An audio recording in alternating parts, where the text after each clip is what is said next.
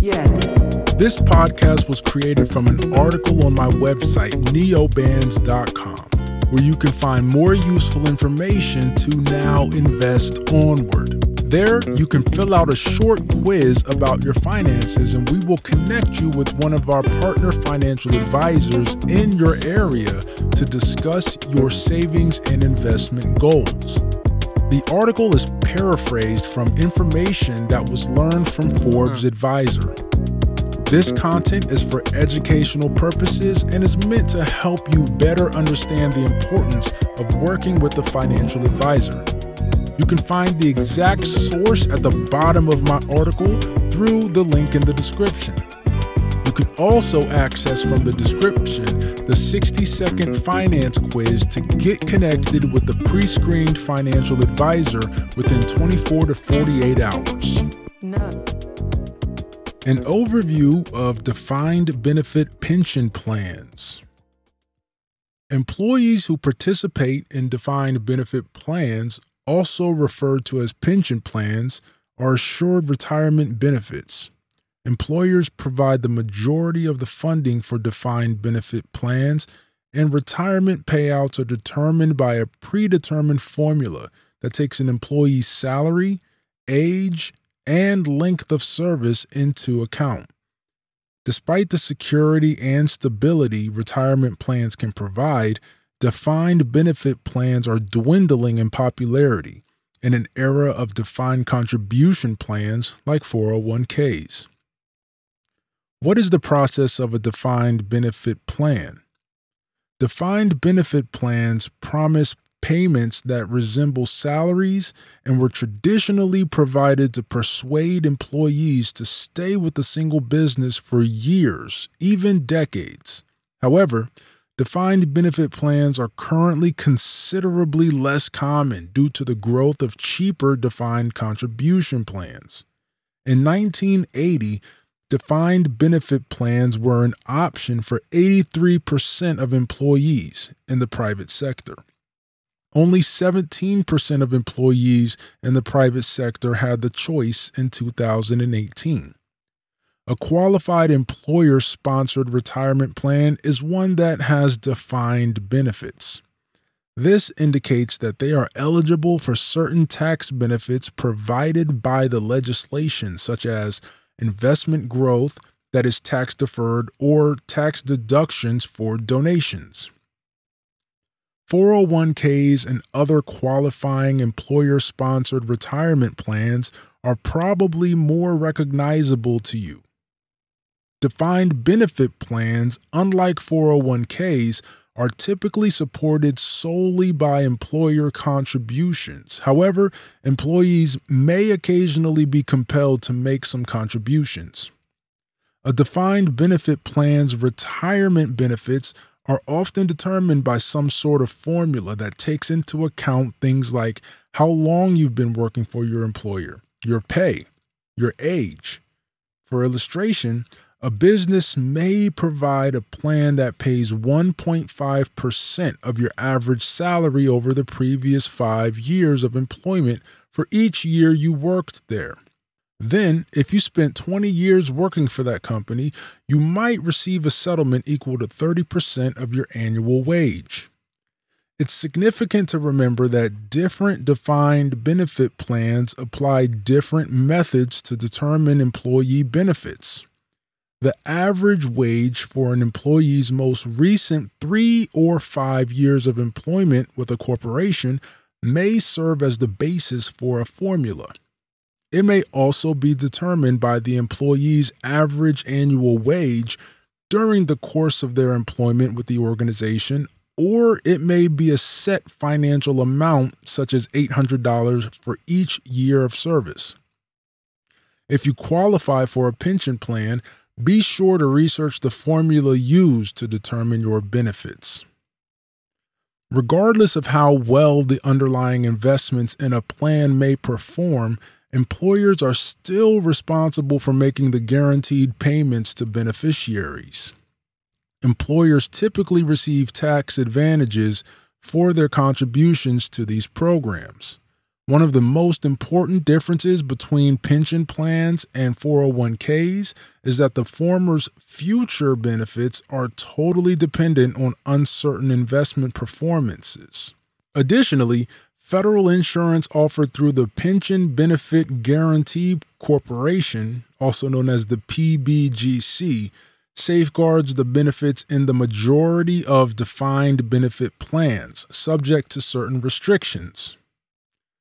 Optional payments for defined benefit plans. When it's time to take advantage of your retirement benefits, you often are paid in the form of a lump sum or an annuity that offers ongoing income for the rest of your life. It can be challenging to choose between the two, especially given the various annuity structures that are available. Lifetime-only payments.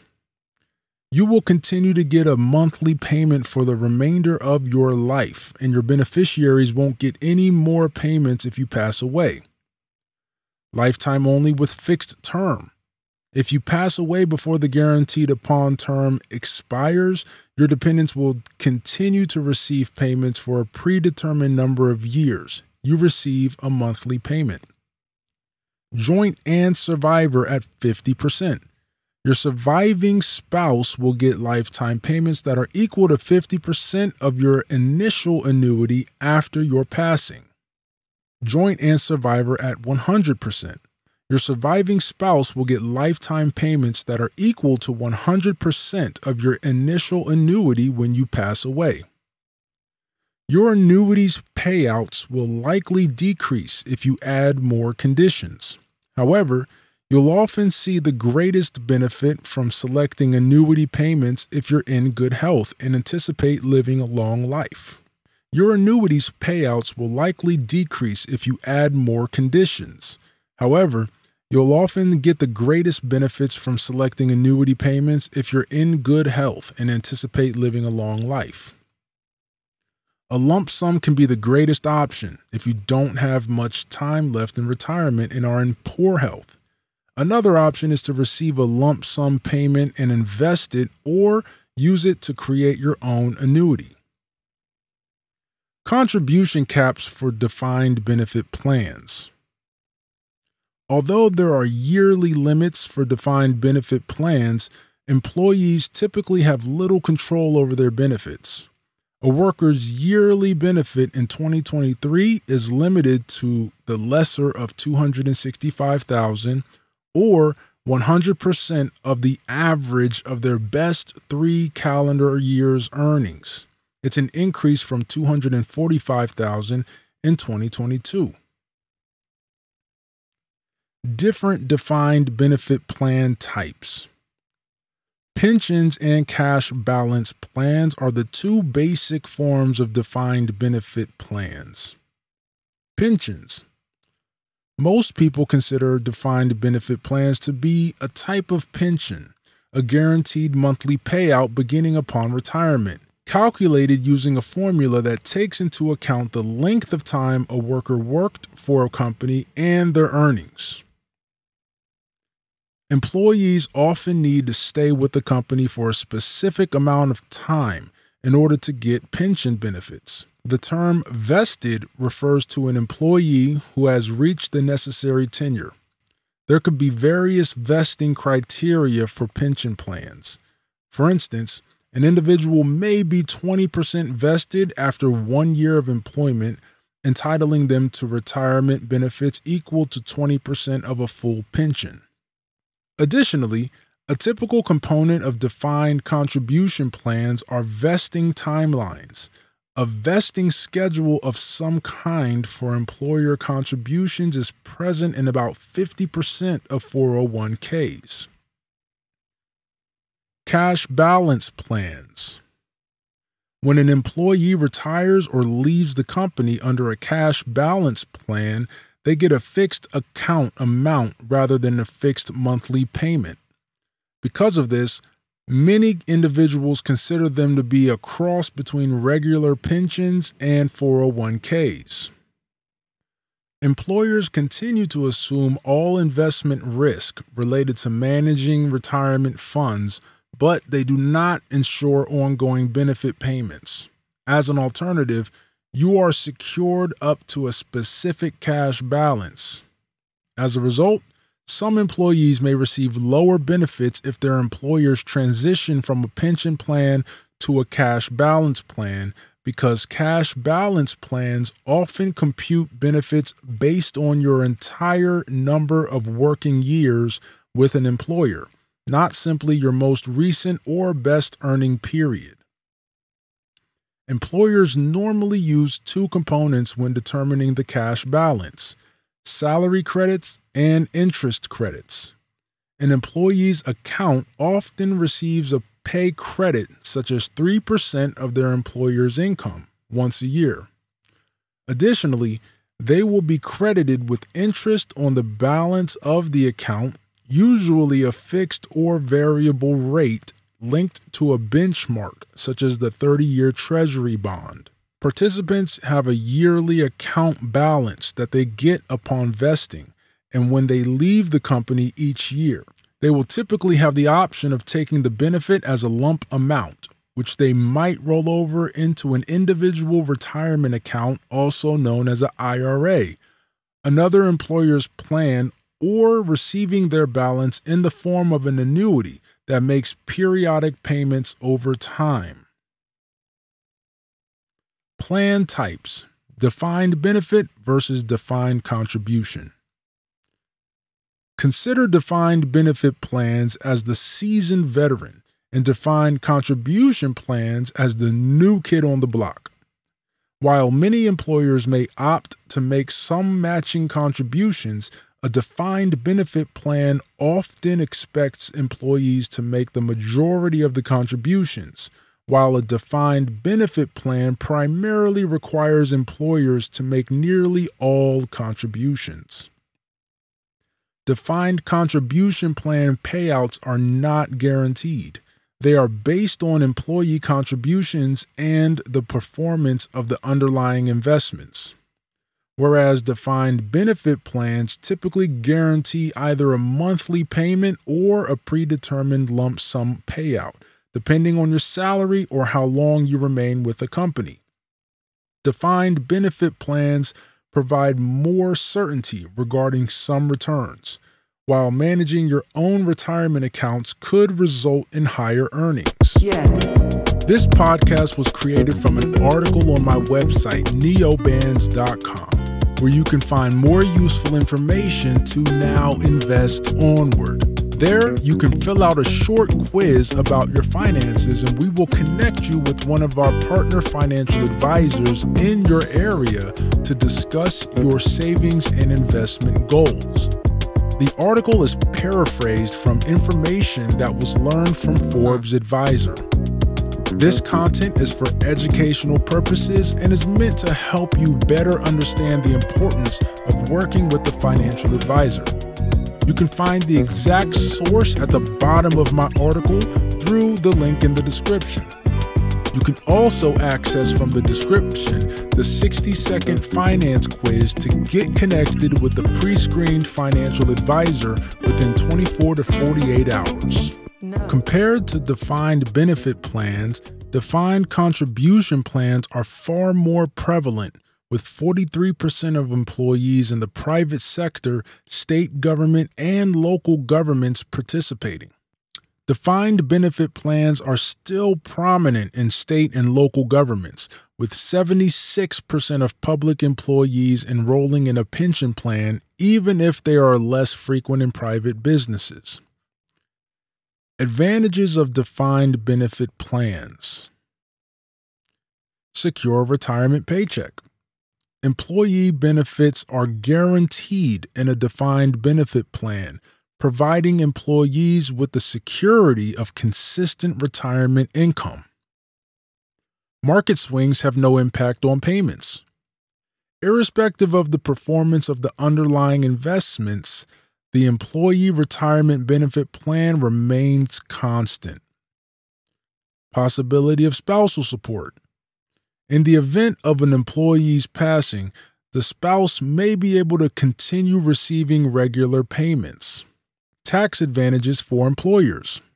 employers can typically deduct their contributions to defined benefit plans from their taxes. Improved employee retention. Employees who participate in the defined benefit plans may stay with the company for a long time while they wait to vest and receive the maximum retirement benefits. Disadvantages of defined benefit plans. No choice of investment. Employees have no input into the investments made with their funds. Vested benefits take time. If a corporation requires 5 years of service before a benefit becomes vested and an employee quits after 3, all of their earnings remain with the company. Portability lack. Although it may be simpler with cash balance plans, it may be challenging to transfer funds from one plan to another as a person moves jobs. You will still receive your full share of the collective benefits in retirement despite this. You'll merely need to manage several income streams. No opportunity to maximize your benefit. There is no way for an employee to increase the retirement income because the benefit formula is the benefit formula. Employees might invest more aggressively or contribute more money to defined contribution plans to increase their returns. Using IRAs, which are covered in greater detail later, those with defined benefit plans can also improve their retirement savings. Costly maintenance. Defined benefit plans are more expensive to maintain for employers than defined contribution plans since they offer guaranteed payments regardless of market circumstances. Retirement strategies outside of defined benefit plans. Some employees might not receive high enough compensation under a defined benefit plan. Calculate your retirement needs with the help of a licensed financial advisor to check if your pension will be sufficient to support you through retirement. Subtract your anticipated contributions from your defined benefit plans and Social Security from the amount you need to maintain your standard of living. Then, develop savings objectives to aid in bridging the gap. You can still save in tax-deferred accounts like regular IRAs or after-tax accounts like Roth IRAs, even if you have a pension. You can contribute up to $6,000 to an IRA in 2022 or $7,000 if you're 50 years old or older. That amount rises to $6,500 in 2023 or $7,500 if you're 50 years or older. Additionally, you can utilize your defined contribution plan, a 401k or a 403b, for example, to buy an annuity that will provide a consistent stream of income payments in retirement if you don't have a defined contribution plan, but still want some of the security they offer. However, annuities aren't for everyone and can include exorbitant costs or convoluted terms. Be careful to discuss the potential role annuities could play in your retirement plan with a financial advisor. This podcast was brought to you by Neobands Agency, the digital marketing agency that works to get you more scheduled bookings in your business's calendar. You can go to neobands.com, that's NIOBANDS.com, to schedule a free consultation and learn more about how we can help you with your client acquisition.